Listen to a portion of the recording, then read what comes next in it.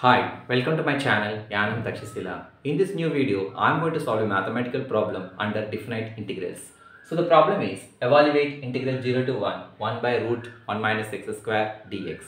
Now to solve this problem, you need to use the formula of integral 1 by root 1 minus x square dx is nothing but sine inverse x, and then you have to apply the limits to get the final solution.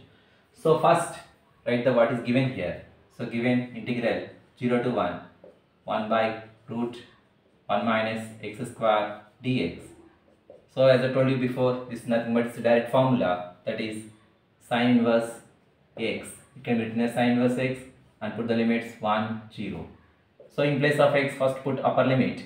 So sine inverse of 1 minus sine inverse of next lower limit in place of x. So 0. That is sine inverse of 1 when sine theta will become 1, that is at 90 degrees. That means you can write this as pi by 2. Because pi is 180, 180 by 2 means 90. Minus sine inverse of 0 is, so when sine will be 0, that is 0. At 0 degrees sine will be 0. So this is nothing but 5 pi by 2. So this pi by 2 is the final solution for the above problem. Now if you want to solve more problems of this kind, I have given a link in the description. Please click on that link. And this video is mostly useful to the polytechnic and engineering students. If you like my video, please subscribe my channel Yanam Takshashila for further updates. Thank you for watching my video.